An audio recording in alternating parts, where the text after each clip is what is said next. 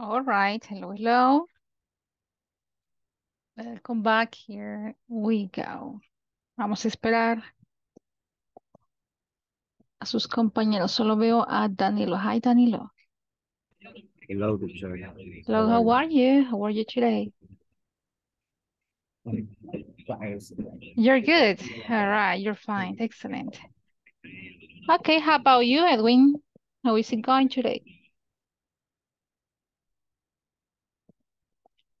Just let me fix something here. Okay, vaya. Deme un minutito. Me too.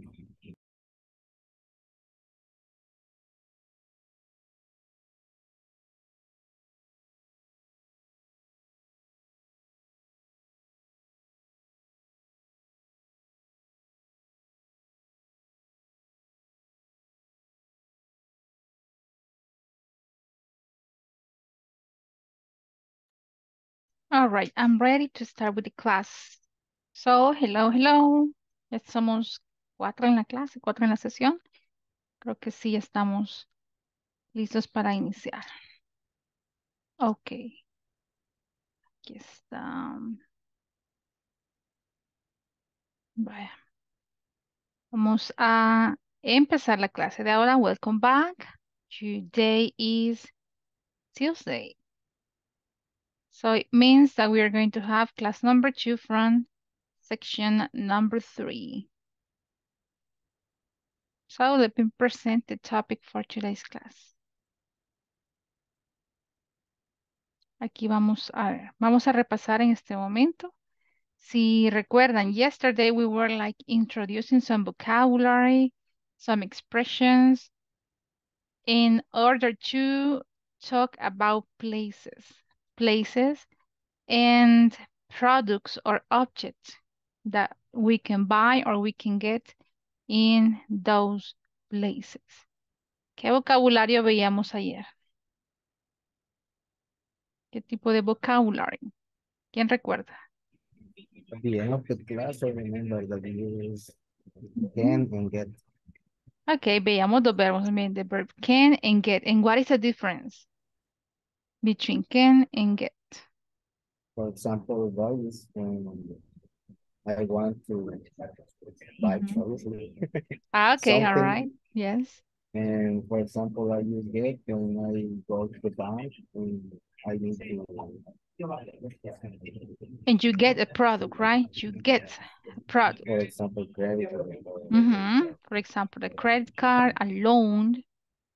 That's all right. So you remember the information. So this is what we were making. We were creating these statements. As you may see, we had some different pictures from places. And at the same time, we had some, the name of some products, a backpack, home medicine, a debit card, eggs, an espresso, gasoline, a magazine, and stamps. All right, so let's do the speaking practice. Vamos a ver cómo nos va con la speaking practice. Similar to the activity that we were developing the previous class. Lo mismo que hacíamos la clase anterior. Remember, the verbs that we are going to use in this activity is going to be the verb get and the verb buy. Quiero que usen esos dos verbos. So, elijamos un lugar y ustedes me dan ideas. ¿Qué cosas puedo obtener o comprar en estos lugares? Let's start with the department store. Give me some ideas about products that I can buy at the department store. Okay, let me listen to you. Preparen sus oraciones. Okay, y así con los demás lugares también. At least one product. So you can practice the vocabulary. Por lo menos una oración. So, en el orden que me aparecen, tengo, let me see, 1, 2, 3, 4, 5, 6. Ya somos 6 en la clase. Entonces, el primero que aparece es Danilo. Give me your information. Department store. Make the sentence. About products. Products that you can buy or Or you can get at a department store. I can buy a computer at department store. All right, excellent. So, Danilo, pick another classmate. Elija quien sigue y así vamos a ir hasta que acabemos las oraciones. Pick one of Okay, your let me classmates. see. José David Martín. All right. José David. Hello, Yes. Hi, José David. Tell me about what products can you buy at a department store? I can buy shoes, department store. You can buy shoes at a department store. David, ¿quién sigue? Elija a alguien más, José David. Who's next? Eh, Edwin Adonai. All right. Tell me about the department store. Edwin.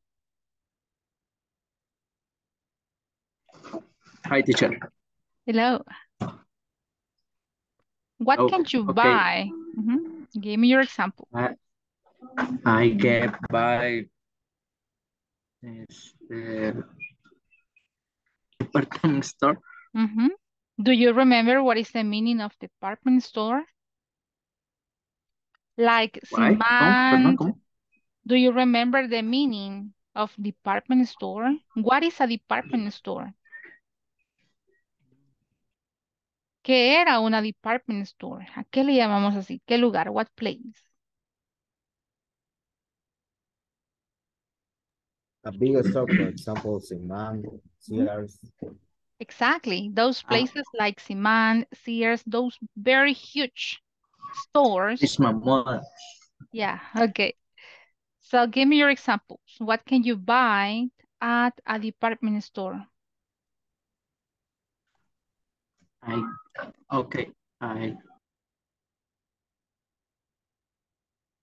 puse en silencio. Okay, don't worry. I can buy department store. Misma moda. Ajá. So, ¿pero qué podemos comprar ahí? Esa es la idea, usar el verbo get o usar el verbo buy. Vamos, otra vez, one more time. Okay. I can buy a shirt. All right. Where? ¿A dónde?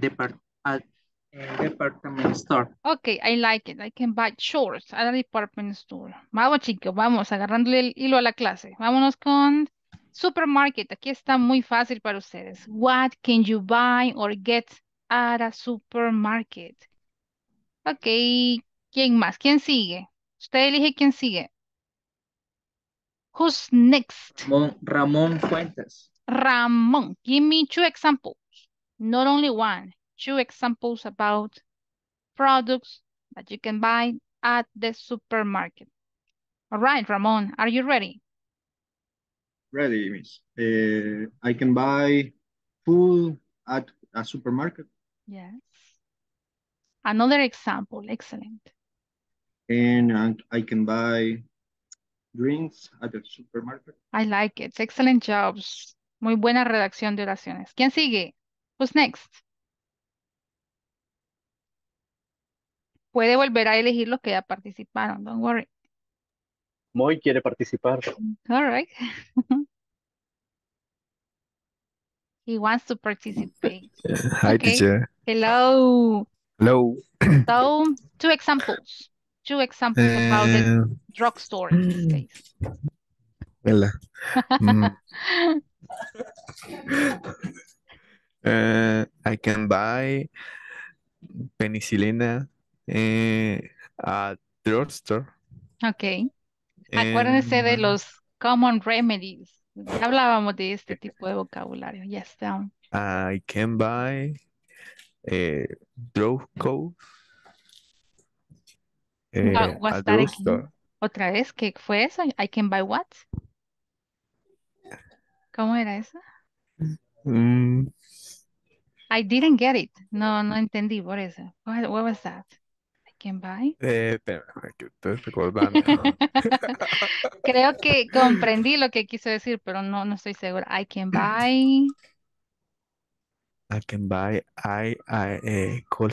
cool eyes cold eyes, así. at drugstore. What is cold Sí, eyes?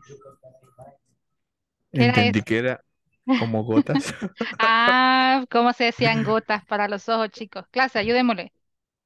Cold, ay, Cool. no son cold. Cold es que lo está confundiendo con cold medicine, medicina para la gripe, y las drops. Ah, Pueden ser drops, Ok. drops, gotitas, drops. cold drops. Muy bien, I like it. Vaya. ¿Qué más? ¿Quién sigue? Elija a alguien y deme un número. Ese va a ser el número de oraciones que va a decir esa persona. Go, please. Mm, Manuel. Manuel, all right. How many? Y ¿Cuántas oraciones? dos. Ah, Two. ok, considerado. Un compañero considerado. Great job. Manuel, let me pick. Pongámosle a Manuel, ¿qué lugar? De coffee shop. Coffee shop. Go, Manuel. Here we go. Make two sentences about the coffee shop. Hello. Go, please. Okay. I can buy a cappuccino at coffee shop. All right. Another I one. can. Okay. I can buy americano at at coffee shop. Coffee shop. Very good. Very smart. Muy, muy inteligente. Menciono lo que yo me puedo, dice el vocabulario que me siento seguro. Great job. Y si les doy otros lugares, lugares que no están acá, ¿será que somos capaces de redactar ideas? Yes or no? Yes. Yes, Yes. teacher. Yes, probably. Of course, teacher, yo puedo, I can do it. Dice. Ok, Danilo, dígame un lugar. Tell me a place, lugar que podamos comprar cosas. Ya no coffee shop, no quiero un bank. Ya todos los que estaban ahí, no. Those are over. At the park, Ah, en el parque. Interesante. Piensen, les doy 30 segundos. Piensen qué podemos comprar en el parque. No solo comida, claro. Ice No, cream. pero sean específicos. De carretón, dice. Sorbete, no, ni me Yes. pregunten, ni me pregunten. Yo lo llamaría I sorbete can artesanal. Go, I please. can get I Ajá. can get a hot dog. All right. I can get a hot dog at the park. What else? Ujú. I can get a ice cream uh, in the park. Okay, at the park. Excellent. At the park. At the Okay. park. At the park. Siempre que hablemos de I can lugares, get, at. I can get what? Yes. I can get the love of my life at the park. Wow, interesting. Why not? At the Cuscatlán Park, dicen. Bicentenario Park, Maybe. dicen. Yeah, right. I can get or I can find the love of my life. So you see? I can Yes. I can get a poquita Diana Yeah, at sure. the park. Principitos. Ah, yeah, right. Exactly. So, snacks. Poquita Diana. That's all right. Pueden referirse a ese tipo de productos exactamente con su nombre, porque es un nombre propio. So, it doesn't matter. Podemos utilizarlo. ¿Ok? Ya si quieren ponerlo en una categoría, snacks. Snacks. All right, so yeah, you did a great job. Traten de redactar siempre, en este caso, lo más que puedan de oraciones. Así van a ir acostumbrándose a hacerlas. Y no solo afirmativas. También podemos hacer negaciones, ¿ok? ¿Qué cosas no podemos comprar? En este caso, ¿cuál sería la fórmula o de qué manera redactamos clase? I Pues, can't I buy cannot can't, a car at me the park. encanta. I cannot o the short form can't. Ujú. I cannot, I can't. You decide. Ustedes deciden cuál utilizar. For example, I cannot buy food at a bookstore. Well, I think so. I cannot buy some drinks at a bank. So, negative. O en la forma interrogativa igual. Les preguntaba yo, what can you get at a bank? Just to give you an example. Recuerden, es una pregunta abierta. What? ¿El qué pueden obtener en un banco? ¿Por qué? Para darle la posibilidad a la persona que me dé sus ejemplos. All right, questions about this part of the vocabulary. I guess it's clear because I have been Yes, it's listening to clear. you. I was reading your statements yesterday. So let's go to pronunciation. En la plataforma también está esto. If you see, here we have 2, 4, 6, 8 examples about compound nouns. This is just part of the vocabulary. Pero pongámoslos en una categoría. Todos estos nombres son compound nouns. So what is the meaning of compound? Compound are those nouns in which I have two different words, and whenever I join or I place those words together, they have a different meaning. Tengo dos palabras separadas, las uno me forma un nuevo significado, una nueva palabra. Book, store, bookstore. Department, and then I have store, department store. I have gas or gasoline, and then I have station, gas station. Post, and then I have an office, post office. I have coffee, and I have the word or the noun shop, coffee shop. I have the noun drug, and then I have this other noun that is a store, drugstore. Rest. Este es un verbo y tengo un nombre, room, rest room. Y cambia totalmente el significado. And then I have super, and then I have market, supermarket. ¿Ok? Entonces, si se fijan, es la combinación muchas veces incluso de un verbo más un nombre. Y lo convierto en un nombre. ¿Ok? So, vamos a ir a la plataforma. Because it's very important, quite important, to learn to pronounce these nouns. So, where do you have it? Here. Está en la sección número 3. Section number 3. All right. It's going to be the first exercise for today's class. It's about pronunciation, okay? So listen to the short explanation, and then we are going to practice. Here we go. Hi everyone. In this class you'll learn to sound natural when expressing compound nouns.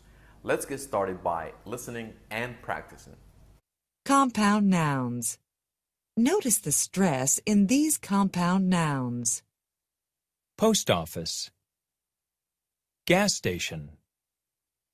Restroom. Coffee shop. Drugstore. Supermarket. Bookstore. Department store. I would like to start off by explaining what compound nouns are. A noun equals a person, a place, or a thing. So basically anything that you can see around you is a noun.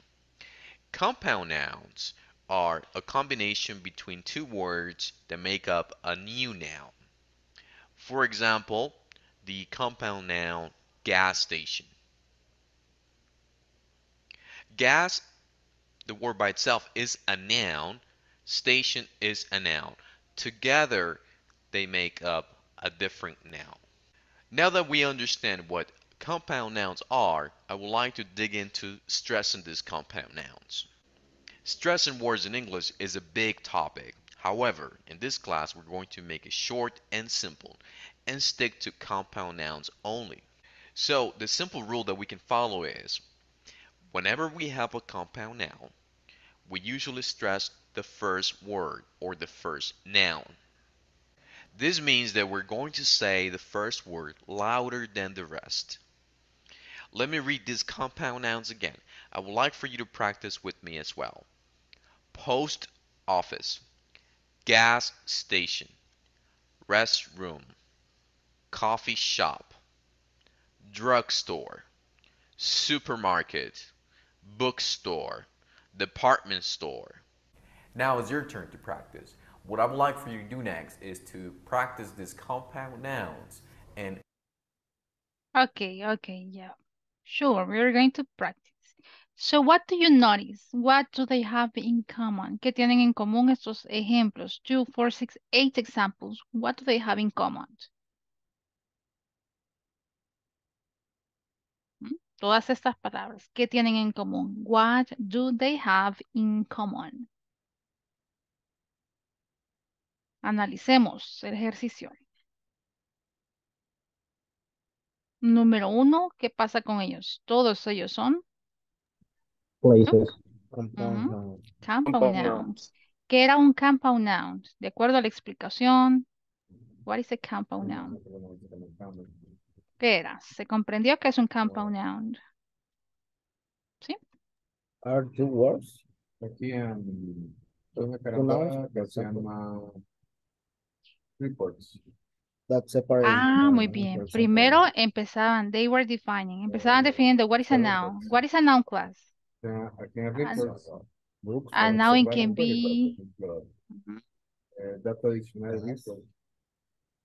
it can be a person, Todos los objetos. Place right? and thing. Place or, all right. Thing. Or a thing. So basically everything that is around us, it's a noun. Casi todo lo que nos rodea es un nombre. Bueno, todo. Y de ahí le siguen los verbos, las acciones que hacemos. Okay, so noun. Entonces, cuando one noun with another noun, I create a new noun. Un sustantivo nuevo se crea. Entonces, hay algunos que ya están establecidos, que se escriben en conjunto, no hay una separación, pero ya está. No hay una regla que me diga, ok, hay algunos que sí se forman y se unen totalmente, hay otros que los puedo separar. It's just like that. Ya está entonces establecido. So, siguiente, ¿qué podemos ver? As we have two nouns, hay dos nombres, y es cierto, es una sola palabra, it's a single noun, pero siempre se distingue el primero. So, what does it mean? The stress, the intonation that we are going to have when pronouncing those nouns, it's going to be always at the beginning. Siempre la primera palabra que pasa lleva la mayor fuerza de voz y luego baja. Bookstore. Okay. En este caso sería department store. Department store. Okay, continuemos. How about this one? This is gas. Gas station. Gas station. Que se note que acaba la mayor fuerza de voz y luego baja. Vamos, esta. How about this one, class? This is? Post office. Great. I like it. Great pronunciation. How about this one? Coffee. Coffee shop. Coffee Coffee shop. shop. Coffee shop. Que se escuche la pronunciación. How about this one? This is Drugstore. drugstore. How about this one? Restaurant. Restroom. How about this one? The last one. Supermarket. Supermarket. Supermarket. Siempre. Que se escuche esa pronunciación. Bookstore. Department store. Gas station. Post office. Coffee shop. Drugstore. Restroom. Supermarket. All right. And as you may see, we are going to practice first pronunciation, and we are going to have a practice by reading sentences. Okay. Vamos a ver, tengo 4 ejemplos acá. Tengo affirmative and negative statements. La idea es dar la entonación correcta en los compound nouns. All right, los que no han participado. ¿Quiénes son? Quiero ver. Ya tuve a varios Hasta la participantes. otra semana, George. ¿Quién más? ¿Quién no ha participado? How about you, Jorge? Do you want to practice?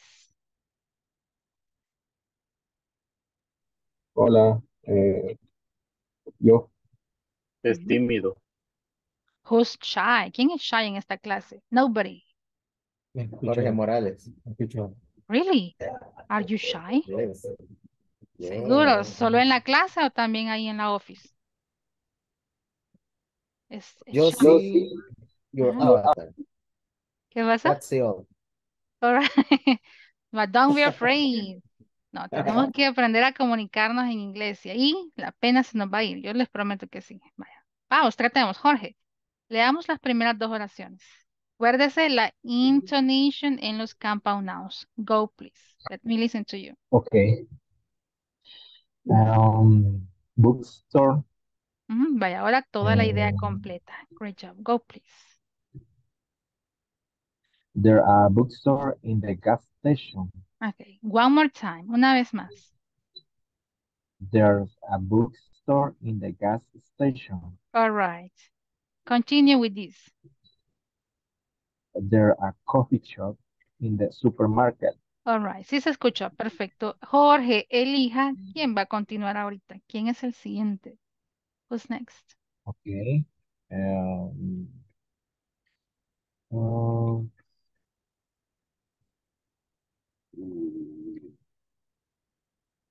uh, Joseph Campos. All right. Who's that? Joseph. José Campo. Vamos. José David. Me. Eh, Vamos con estas dos. eh, The last two. there This one. isn't, Yes. okay. Mhm. There isn't a post office in the supermarket. All right. Excellent. Continue. They aren't restroom in the drugstore. All right. Great pronunciation. Questions about this topic. ¿Se comprende lo de los compound nouns? Yes. ¿Qué otros Yes, it's compound clear. nouns conocen ustedes? ¿Qué otros conocen? Hay muchos compound nouns que utilizamos a diario. In English, of course. ¿Qué otros conocen? Otros compound nouns. I think that car wash. Yes, it is. Car wash. Siempre la entonación. Car wash. ¿Qué más? ¿Cómo dicen semáforo? How do you say semáforo? Traffic light. Traffic light. Traffic light. ¿Qué otro conocen? Uno más por lo menos. Otro compound noun. Police station.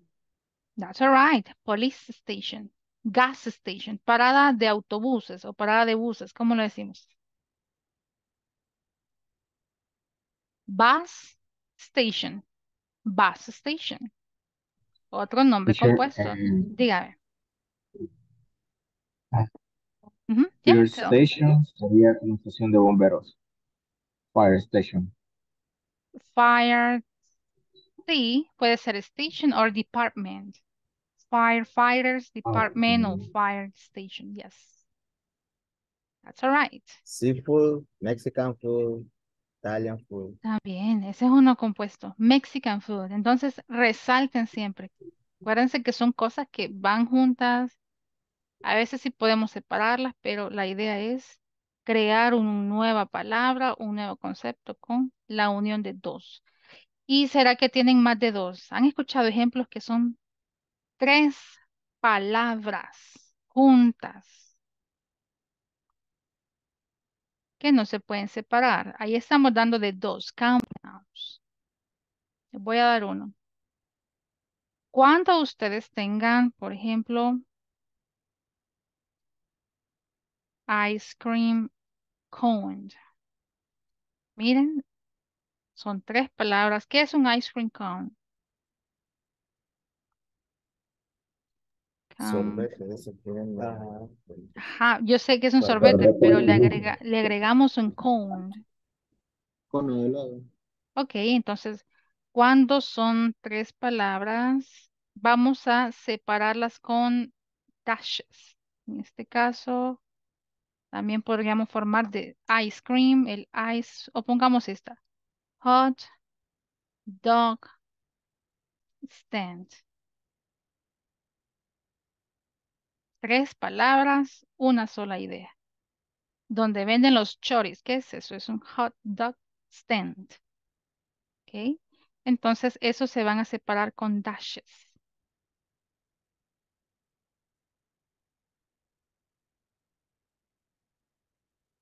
¿Ok?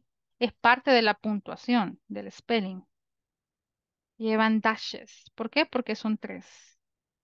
So, ice cream. Quiero buscarles uno más. Ice cream cone. ¿Ok?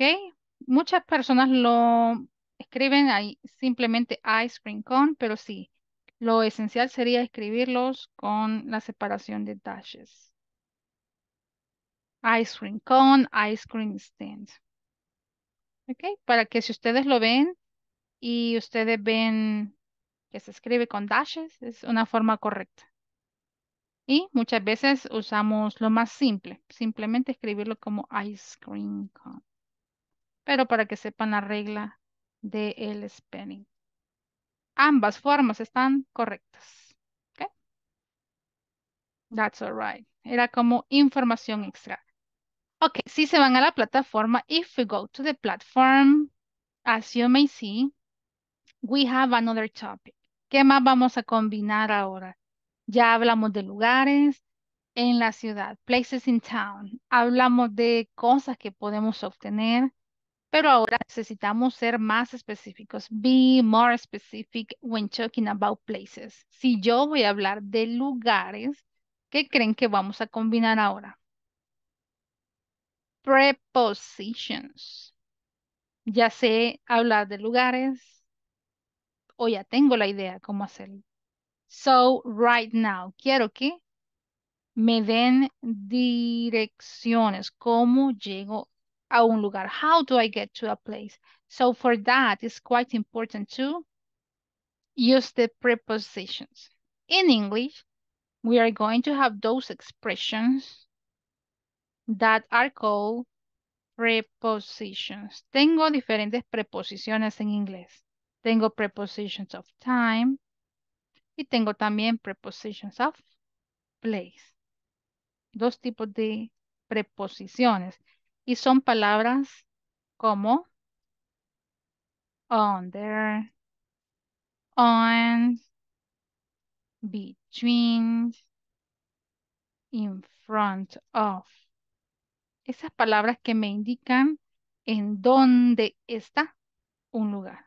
Muy esenciales y útiles cuando hablo de lugares. So, let me show you what we have. This is class number 6. Este sería el tema que vamos a ver en esta clase. As you may see, we have like a combination or a list of expressions that we are going to use in order to refer to places. Hay un grupo que siempre es más común o las que usamos más seguido, pero hay palabritas que también usamos y no sabemos que son preposiciones, son frases en sí. Por ejemplo, esta casi no se usa, into. Tenemos esta que casi no utilizamos tampoco, above. So, esto se lo voy a compartir para que vean ciertas de las prepositions que son utilizadas en inglés. Tenemos esta otra que casi no se utiliza, of. Okay. So, pongámoslo en contexto. Vámonos a la plataforma. Here we are going to have a short explanation about the prepositions. Aquí estamos. Preposiciones de lugar. Siempre es útil manejarlo con un pequeño mapa. Vamos a ver solo la introducción de este tema y luego nos vamos a trabajar. Here we go. Hi everyone. In this class you'll learn prepositions of place in order to give directions. Additionally, you'll practice a conversation which illustrates how this topic is used in a real-life setting. Let's get started by listening to a conversation titled, "It's Across from the Park." Let's listen and practice. Excuse me, can you help me? Is there a public restroom around here?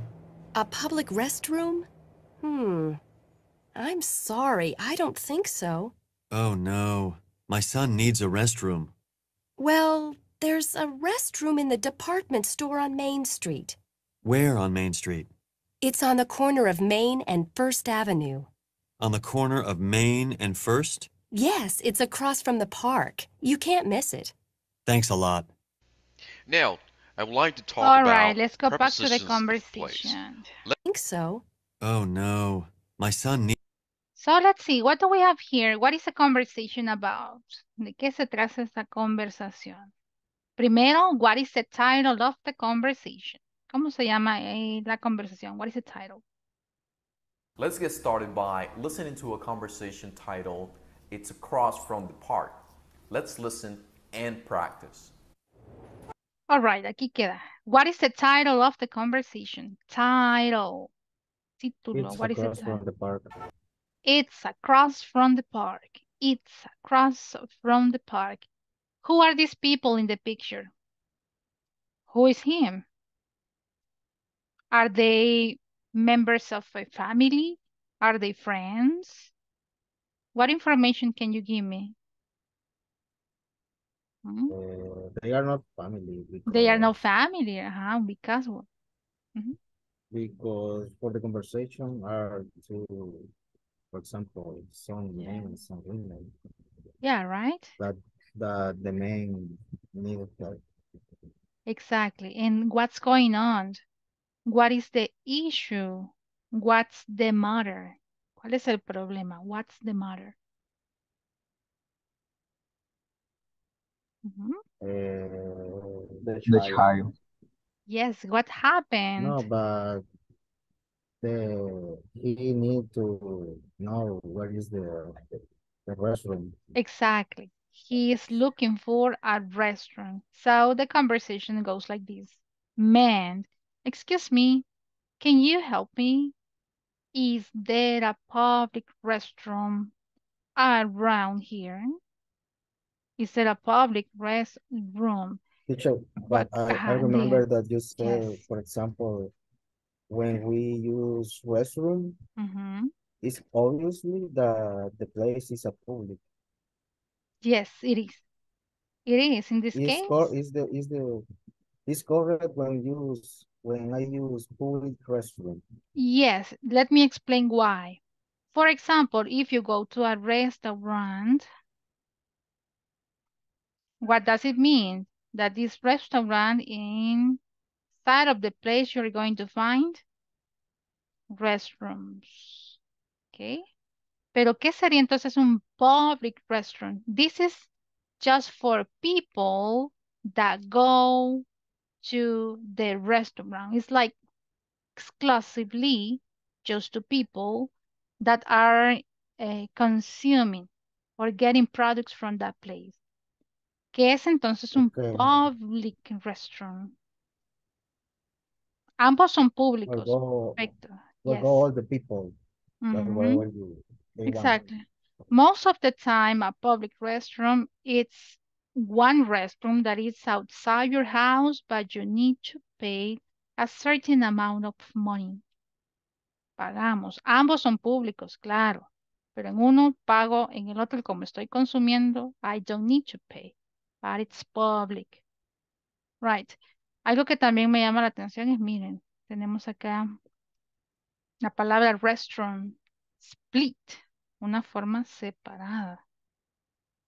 It's amazing, me llama la atención, pero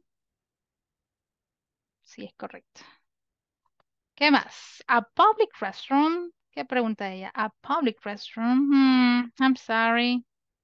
I don't think so. No creo que haya uno cerca. Oh no, my son needs a restaurant. Well, there's a restroom in the department store. Ya le dio una solución. Si se fijan, sigue siendo un public restroom. There's a restroom inside, in the department store. Where is the department store? ¿A dónde está la department store, class? Where is it? On Main Street. On. Otra preposición. On Main Street. Ok, pero sigue perdido. Where on Main Street? Can you be more specific? Yes. It's on the corner of Main Street and First Avenue. It's on the corner of Main and First Avenue. On the corner of Main and First? Yes. It's across from the park. You can't miss it. Thanks a lot. ¿Se acuerda cómo se llamaba la sección 3? Ayer les explicaba cómo se llamaba la sección. You can't miss it. ¿A qué hace referencia en esta conversación? Ella le está diciendo, yes, it's across from the park. You can't miss it. ¿Qué creen que le está queriendo decir? Que ya con todas esas indicaciones no se puede perder. Así de simple, es en serio. Muy bien, muy buena referencia.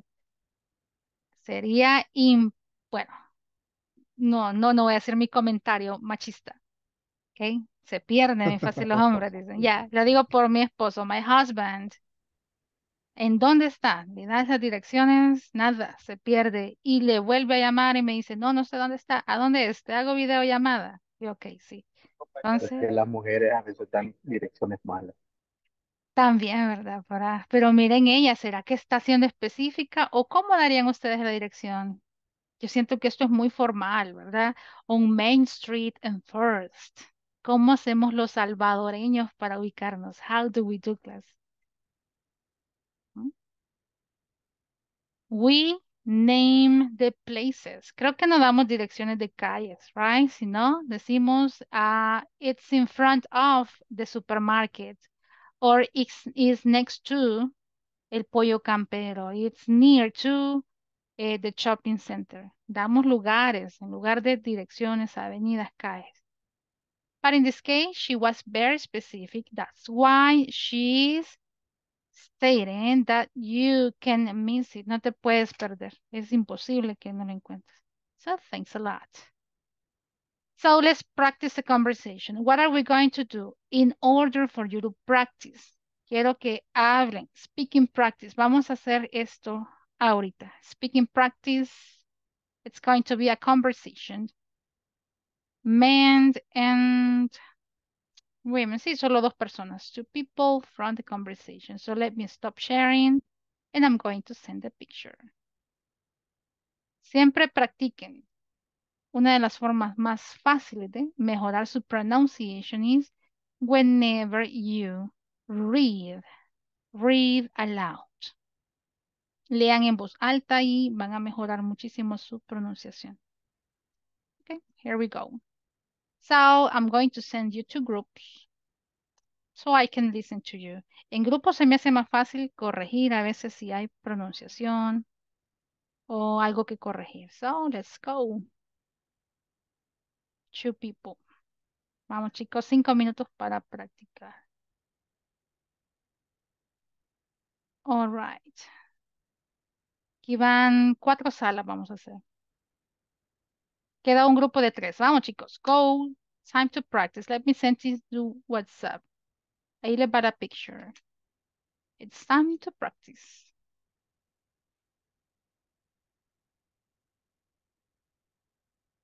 All right.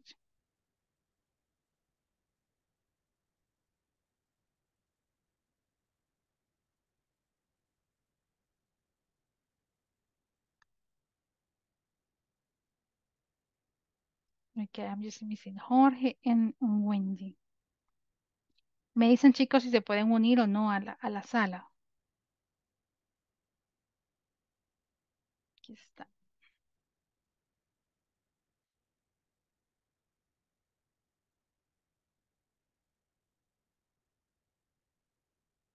Vaya. Solo me queda Wendy.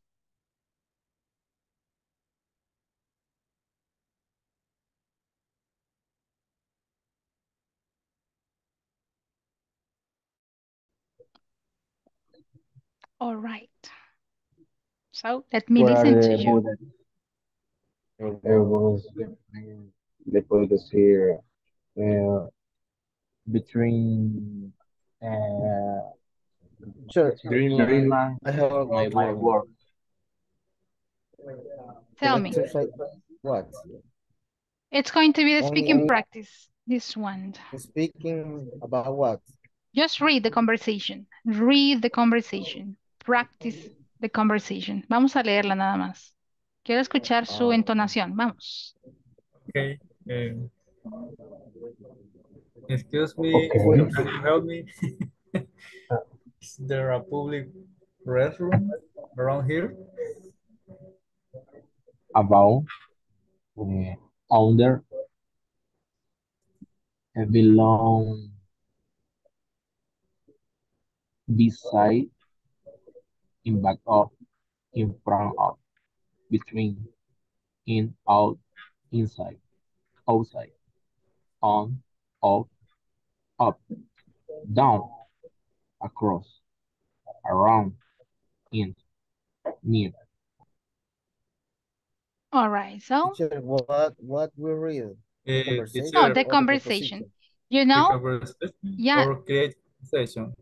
the conversation. All the conversation. Yeah, Ah, this okay. one. So as you are three in this group, son tres. Yes. Divídense primero dos y luego alguien se repite y ayuda al siguiente compañero. Vamos, los escucho. Go, please. ¿Quién va a empezar? Who is Okay. going to start? ¿Puedo empezar? Okay, Manuel and who else? ¿Quién más? Danilo. Okay. And Danilo. Y Manuel luego, is the man, Danilo is the woman. I don't know. Go ahead, please. For the example. Yeah, of course. Go, please. Excuse me, can you help me? Is there a public restroom around here? A public restroom? I am sorry. I don't think so. Oh, no. Yeah, sorry. Oh, no. My son needs a restroom. Well, there is a restroom in the department store on Main Street. Where on Main Street? It's on the corner of Main and First Avenue. Oh, on the corner of the corner of Main and First. Yes, it's across from the park. You can miss it. Thanks a lot. All right, amazing. Great pronunciation. So, who is going to help Jorge? ¿Quién ayuda a Jorge entonces? Who's going to help him? Okay. Me? Who? ¿Quién va a leer con Jorge? Me? Manuel. All right. So, Jorge, men or women? Okay. Who are you going to play in this case? I mem. All right. So, Manuel, help me out with the women conversation. Go, please. Okay. Excuse me. Can you help me? Is there a public restroom around here? Public restroom? I am sorry. I don't think so. Oh, no. My son needs a restroom. Well, there's a restroom in the department store on Main Street. We're on Main Street. It's on the corner of Main and First Avenue. On the course of May on First. Yes, it is. Across from the park, you can't miss it. A lot. Thanks a lot. Wow, amazing. No corrections in pronunciation. Todo bien pronunciado. Bien. Solo asegurémonos de dar la entonación correcta a las preguntas. También a los compound nouns. Entonación correcta. Acuérdense, compound nouns. Primera palabra, the stress goes up and then it goes down. So, practice again. Una vez Teacher, más, dígame, Jorge. What is it? example Mhm. um, for mm, best pronunciation. About what? The pronunciation about what?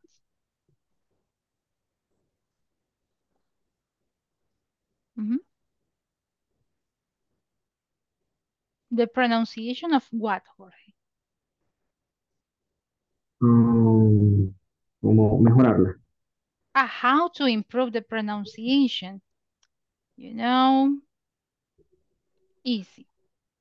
If you go to Google, well, not Google, si van a YouTube, yo les recomendaría que hagan este tipo de ejercicios. Ahorita, si quieren, nos vamos igual a la sala principal para que sus compañeros también puedan escuchar. So they can listen. Great Okay. job. Excellent. Amazing.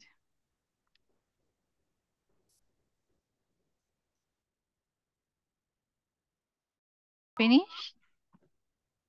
Yes, teacher. You did? Questions in pronunciation. How did you feel this exercise? No, it's so clear. It's a clear. Okay, amazing. So let's go back to the main room. Great job. Okay.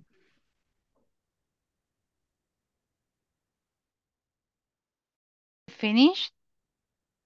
Did you practice? Yes. Questions in pronunciation? Questions about this exercise? Yeah. Here. It's clear. Wow, amazing. So let's go back to the main room. Great job, guys. Let's go.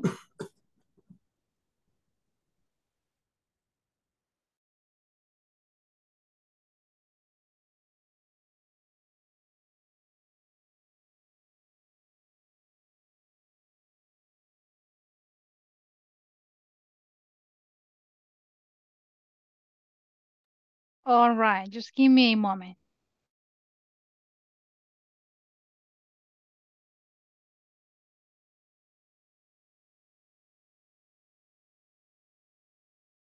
Okay, I was listening to you, and yeah, you're doing a great job, great pronunciation. I was just giving these recommendations. Make sure to read the questions or the interrogative statements in the correct way. Remember, we have an intonation practice that we need to remember about. Siempre que tengamos los compound nouns, correct pronunciation. Igual, whenever you have a question, siempre que hay una pregunta, pasa lo mismo con la entonación. La última palabra puede subir o puede bajar la entonación, de acuerdo al tipo de pregunta. Si es una yes, no question o una pregunta que inicia con el verbo to be, la entonación de esa pregunta, is there a public restaurant around here? Sube. Si es otro tipo de preguntas, como una WH question, la entonación de la última palabra va a bajar. Where on Main Street? Where on Main Street? Verbo to be, pregunta, sube la entonación. WH questions goes down. Son dos recomendaciones. Then, me preguntaban cómo mejorar o cómo practico yo mi pronunciation. Easy. Ese tipo de ejercicios se los muestro, los reading practice. En YouTube, gratis. Tienen 3 horas en un solo video de material. Si se fijan, son lecturas que necesitan ustedes escuchar, leer y a la misma vez pueden ir repitiendo. All right? Just make sure, tengan solo el cuidado de que sí sea inglés americano, American pronunciation, que no vaya a ser inglés británico. Y hacen esto, ¿ok? Quizás por los derechos de autor vamos a quitar. No he puesto el audio por eso, pero sí, les doy la recomendación de que van ustedes, si se fijan, leyendo, van pronunciando, voy comprendiendo sobre un nuevo tema y voy pronunciando. So, this is a very nice practice about different type of topics. All right. Hagan esto cuando tengan su tiempo libre. Ahí aprenden vocabulario, aprenden pronunciación y van practicando muchas skills. Lectura, escucha y la pronunciación. ¿Ok? Sería mi recomendación para este día. So, just to finish, a los que no alcancé a escuchar, vamos a escuchar nuevamente el diálogo. The last activity is going to be about this. All right. So, I don't know if Wendy is right there. Because Hola. Ok, no he escuchado a Wendy. ¿Quién me le ayuda a Wendy a practicar la conversación? Who can help me out? One volunteer. Me. All right. Ramón. Entonces, Wendy, ¿está lista para practicar la conversación? Are you ready? Yes? Entonces yo soy. You're going to read this part, the woman, and Ramon is going to help you with the man part. Okay. Okay, guys, go please. 3, 2, and 1. Excuse me, can you help me? Is there a public restroom around here? A public restroom? I'm sorry, I don't think so. Oh no, my son needs a restroom. Well, there are restrooms in the department store on Main Street. Where on Main Street? It's on the corner of Main and First Avenue. On the corner of Main and First? Yes, it's across from the park. You can miss it. Thanks a lot. Great job, guys. Igual. Great job, Wendy. It's. Acuérdense, las formas cortas tienen que exagerarse. It's. It's. Si no, se escucha singular. It's. Okay. It's. Muy bien. Igual esta hay que exagerar un poquito más. I'm. Si no, solo se escucha I. Okay. I'm sorry. So that's it. Great job, guys. Preguntas sobre la conversación de ahora. It's across from the park. Mañana nos metemos de lleno a las prepositions of place. So time is over. Thank you so much for coming today and participating. We're going to continue tomorrow. Thanks to you guys. Thank you for the effort. Have a good afternoon and see you tomorrow. Thanks, teacher. Bye-bye. Take care. Bye. Bye-bye. See you tomorrow. Bye-bye. Yeah.